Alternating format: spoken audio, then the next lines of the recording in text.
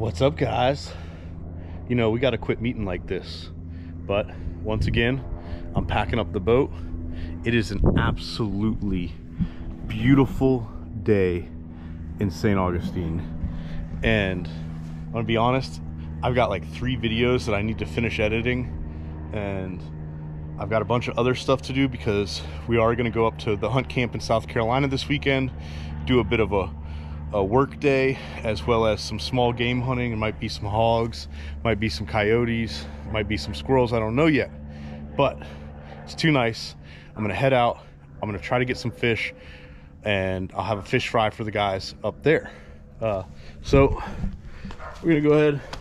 We got a cast net. Throw that in the boat. A couple of lightweight rods, and I'm just gonna go out on a meat trip, get a cooler, and we'll see you out there. All right, we're headed out Salt Run. In my haste leaving the house, I forgot my sunglasses. Luckily I got a hat, but the wind is pretty light and out of the west. I'm headed to the near shore numbers. Probably gonna hit some public numbers. I've got a live well with like 3 dozen shrimp in it, and my goal is to put some meat in the boat so we can have a fish fry at camp this weekend for all the guys. See how it goes. Wish me luck.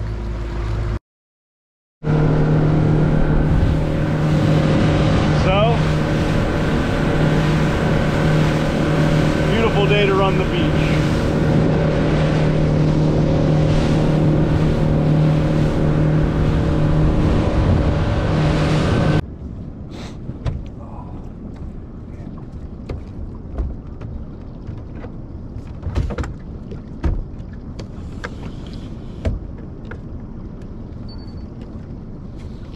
Beautiful today, almost a slicker.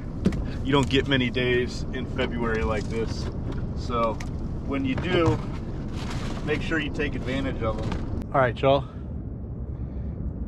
got a live shrimp here. What I like to do is pinch a little bit of their tail off like that. Whoop. And then I take them using a little 2-0 circle hook, put that right behind the head. Don't go through that black little bit, and we're gonna drop it down for y'all. I found the fish. I'm confident we're gonna get a bite here pretty quick. Let me show you how it works. We're in 46 feet of water, almost 50 feet of water here, but the beach is right there. We're only about, I don't know, 2 miles off the beach, 1.5 miles. All right, so I just hit bottom. I'm gonna bring it up a couple of cranks, and immediately I'm getting hit.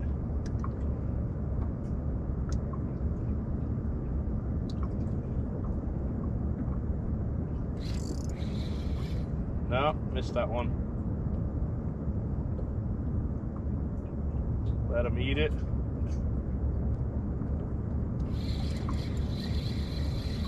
Here. No, they got almost all my shrimp. I just got a head left. See if I catch one on a head. Thing is, and what I was going to show you guys is I found the fish I'm looking for, weak fish and yellowmouth trout, but they're smaller than what I want. So I might try a different number here. Try to get one on cam for you guys. Okay, I just hit bottom. Bring it up a couple of cranks. Immediately I got taps. Oh.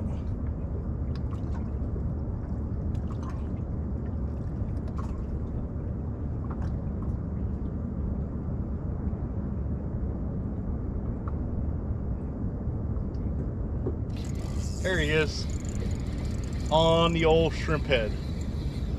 And this is actually, oh, it's a bluefish, little baby bluefish. It's not the fish I was trying to show you guys, but unfortunately, these little blues are too small. They got to be 12 inches in the state of Florida. So we'll put him back. Oh man, he's gonna slime my console. Y'all haven't noticed I drop stuff a lot. Anyways, we're gonna go, maybe we'll move here, let's see. So I got a little bit better of a weak fish. These are in the drum family.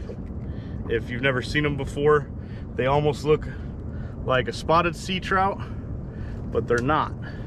They're kind of got a checkered pattern on them. They do have little teeth, and they don't have regulations in the state of Florida. They're unregulated, so there's no minimum size, and you can catch 100 pounds a day.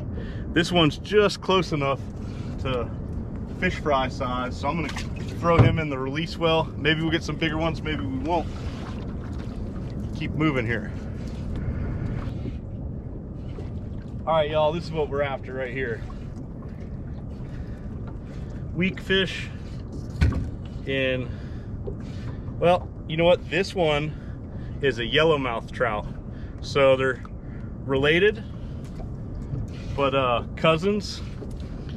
You can see that one doesn't have the checkered pattern. And of course it has yellow in the mouth. This fish is about 12 inches. They do get way bigger, but if I can get a cooler full of these, we're gonna have a big old fish fry. And that is my goal today.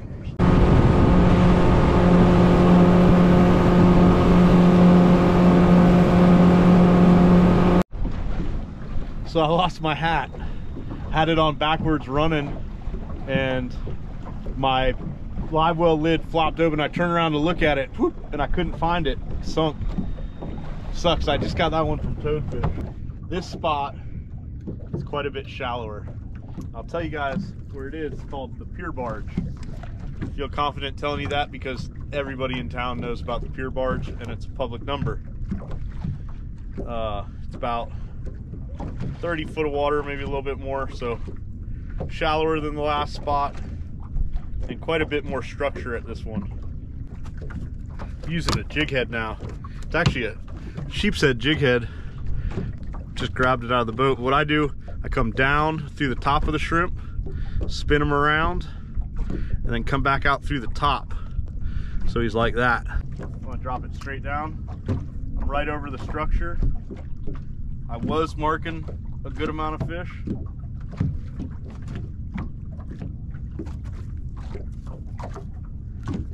Current's moving pretty good. Little thump.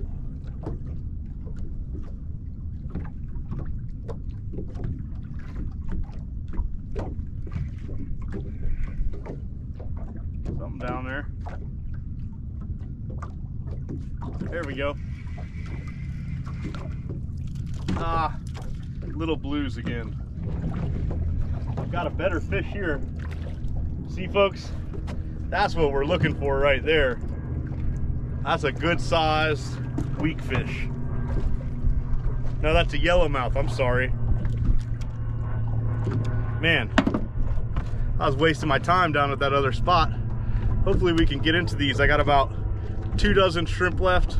If I catch a dozen of these, I'll have enough for the fish fry. There he is. Yeah. This is gonna be a much better fish. Oh yeah. That's what I'm talking about, folks. This is what I came out here to do. This is a weak fish. So that other one was a yellowmouth. This one's a weak fish. They taste pretty similar. I'm gonna turn the camera off, keep fishing. Oh, I got a big one. Look at that. That's a nice one. So we're starting to find some better fish here. I've been steady putting them in the box. I'm squinting in the sun. No hat, no glasses, but get ready to call it a day. I did pretty good. Got quite a few fish in the well. And I'm gonna show you a little trick. I'm gonna ice these things down real good before I leave. All right, guys, well, I ended up with 22 fish. I think that'll be enough for our fish fry. I'm gonna show you a little trick. These trout, you have the yellowmouth and the weak fish, are known to be a little mushy. They're definitely not, necessarily considered the best fish in the world to eat, but they're very good. So what I got is 2 bags of ice in here, and then I'm gonna put enough of this seawater to make a slush. So I'm making a slush in there, just like this. Guys, check it out. Nice slush. And that salted ice will get colder than just ice alone. And what it's gonna do is firm these fish up. It's starting to get a little rough out here, but we got some good ones in there. Those are all eat. So here we go. That is not a bad day, folks. Plenty of good fish. It's about 50-50 weak fish and yellowmouth trout. And I'm just gonna push them down in that ice. We have a proverbial pile of fish. I think we ended with 22, or I ended with 22. I had a ton of fun. There's 2 kinds of fish here. This is a weak fish, and this is a sand trout. We call them yellowmouth trout. I think people north of here call them winter trout, but neither of them have regulations. You can catch 100 pounds a day, and they taste the same. They're great fried. They're not, they ain't redfish, but they're pretty good if you're gonna have a big fish fry like what I'm planning. And I brined them in an ice slush overnight. They've been known to be a little bit mushy, kind of like a sea trout. They're definitely related, but I've got my toadfish stowaway fillet knife here, and I got some cleaning to do, but I'll show you guys just real quick. They're very soft, but putting them in that brine overnight really firmed the flesh up, just like any fish down the back there. Then using the tip of my finger to feel the bones come down, just working over those bones, back down and out, up over the pin bones. These knives are super sharp. I got them, and I mean, I honestly don't have a fillet knife this sharp right now, but take that fillet off, then grab it, get your finger on there. Oh, very slippery. Get your finger on there and take that skin off. Because this knife is so sharp, I can't push down like how I push down on a redfish skin, but I'm gonna work through these and we're gonna have a big old fish fry at camp. Next time you see us, we'll be in South Carolina. Oh, she loves you so much. You're a good girl, you know that. Daddy's girl. We're going to pick up my velvet buck that I killed back in August. So I killed my buck for the season literally the second time I sat down to hunt. I was up here in August, and I'd actually came up to put out some cameras and just kind of scout a little bit, make sure there wasn't a raccoon living in the camper. And no, just a mouse. We had there was a mouse. I got him too. I should have made a video on it. But we had a cool front, so it was surprisingly not hot in August for 2 days. And I sat 2 times, and I had a bachelor group of bucks come out, and I shot a big old 9-point. He would have been a 10-point, but one of his tines was broken off, which was weird because he was in velvet. But we're gonna go pick him up right now from 3 Mile Creek Taxidermy in Earhart, South Carolina. I'm stoked on it. Check these things out, B. Oh, look at the kitty. Hi, kitty. Got a big one in the freezer. I like it. No, I kind of want to keep it. Here is my velvet buck. Mr. Jeremy at 3 Mile Creek Taxidermy did it for me. Super happy. It's in Earhart, South Carolina. And if you guys got a deer, you're in the area, definitely bring it over here for him. The other cool thing he can do is he can do a velvet euro, which I didn't even know was possible. But if you had a velvet buck and you didn't want to go all the way with the shoulder mount, you can do a euro and still keep that velvet. But he does a really good job. Everybody at my camp takes their deers here, and especially with that thin summer coat, he knocked it out of the park. It's so red. Yeah, they're different. They change for when it gets cold. It's basically as soon as that velvet drops, Yeah, deer tides will change color. yeah. It's cool. I said that I wouldn't hunt a velvet buck again after this one, but I don't. I think I lied. I'll try again this year. It's so soft. Yeah. Awesome. Well, thank you so much, man. You're very welcome. I got kicked out of the co-captain seat. I have to ride in the back with these fools. Hi. Because my seat got taken. Hi.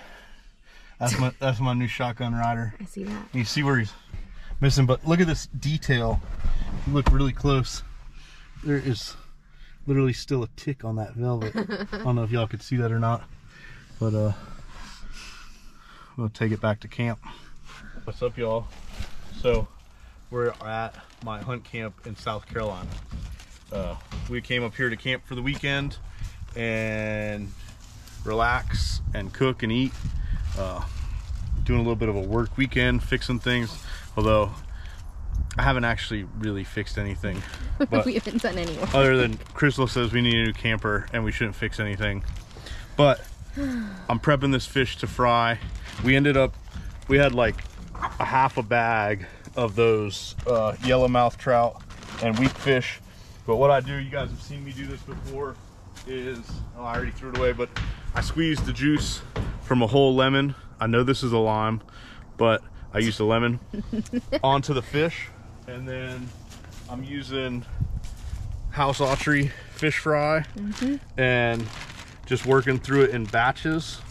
I like to go ahead and bread all my fish before I fry it. So I'll put a handful in there, not too much. Get too much, your fish fry will get clumpy on you. Shake it up in the bag like so. It's shaking, baby. I helped. Like that. And then when we're camping, I love these disposable aluminum foil pans, man. It makes life real easy. We don't really have the means to do a whole lot of dishes out here and stuff. If we had a new camper, we would. Well, yeah, remember she 'Cause said right that. now- She still wouldn't do the dishes. That's not true, because I just did the dishes right over there Yeah. at this thing. Watch out, dog! And it was cold water because the faucet is broken in our camper, so I can't do the dishes in But the show them this. camper. I'm super stoked on this. We were on our way up and we stopped at Buc-ee's of all places. I've wanted one of these things, and got me a little cast iron set. Look at this. But wait, where's your apron? I ain't put it on yet. They'll see that. We got shrimp boiling. You see it? Those are gonna be good. We're gonna be frying fish here, and we got some oysters. You guys are gonna meet the crew here in a second too. They are characters.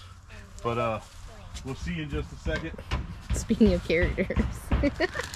Yeah, there's one of them over there. Burning marshmallows. You know, you're a little kid, you like to burn marshmallows more than you like to eat them. I know I did. So we're frying up some fish here. I got, what I say, it was 22 of them trout, and hopefully it's enough for everybody. But I think it's gonna be plenty. yeah, got my new cast iron here. I love this thing. But we got to talk about something there. Your apron. So Crystal said in Buc-ee's, she looks at me and she's like, if I buy this, will you wear it? And I said, sure. But you know who paid for it when we got up to the counter? Me. Well, only half of it's true. So what did you want from me? Wow, well. We got shrimp. Yeah, we got shrimp. I dipped them shrimp in Oak Hill the other day. And then we got a bushel of Salt Run oysters. Not gonna lie, I did buy those oysters. I didn't have time to go get any. Watch I out, bought them Marlin. at Mr. Price's before we left town. But we're about to eat, or we're about to have a cookout, should I say. Beard's all fluffy. Been camping for 2 nights. Mm-hmm. We're going to lose hot.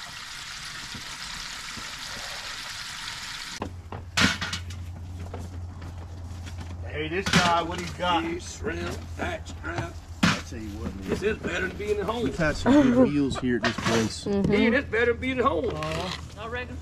Salt water, trout, fish, You know what you gotta do next time, Ian? fine shoemakers. Get some fresh mullet and bring it up here and fry it. All the Yeah. oysters. A lot of people were asking. I about love that when you I so smoked the much. mullet.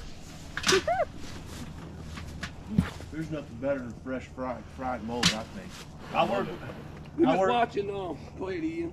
with this old shrimper dude. You fill it all the way up, you fill it like that. No, I don't feel all the way up. Like Oh, that many? shit. Is that too many? Well, I don't know if you sit in the water. It don't matter. That's plenty, man. Looks good. So halfway. Yeah, that's true. How you throw a little Old Bay, but you do it how you want to. Well, I don't care. Get the flavor. No, you it's go ahead. your pot. You know how to do it. You do it how you always do It's it. your show. Want the Old Bay or no? We want the Old Bay. Jeff, put the Old Bay. Do it your way. You ain't Do gonna it get it Jeff my. way. You're not gonna get it my Don't way. you see his name is written on his I've had his That's oysters before, and they're better than mine. So they're putting the oysters up there. I got to have it dumped the other end, ain't it, Bo? yeah, right on tailgate. That's the best way to have it.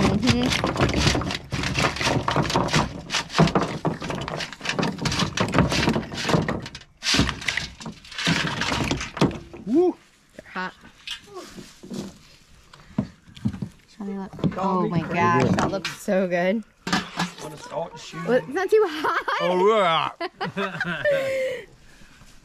Try some. Got some fish. All right, so everybody's here. We eating. We got shrimp. We got There, fried Jeff. fish. They're gonna grill. They're gonna grill some backstrap. We got oysters on the grill. We got boiled shrimp, fried fish. But I'm gonna cut the camera off. Enjoy myself. We're gonna call it a day for this one. Appreciate y'all. Thanks for watching. We'll see you on the next one.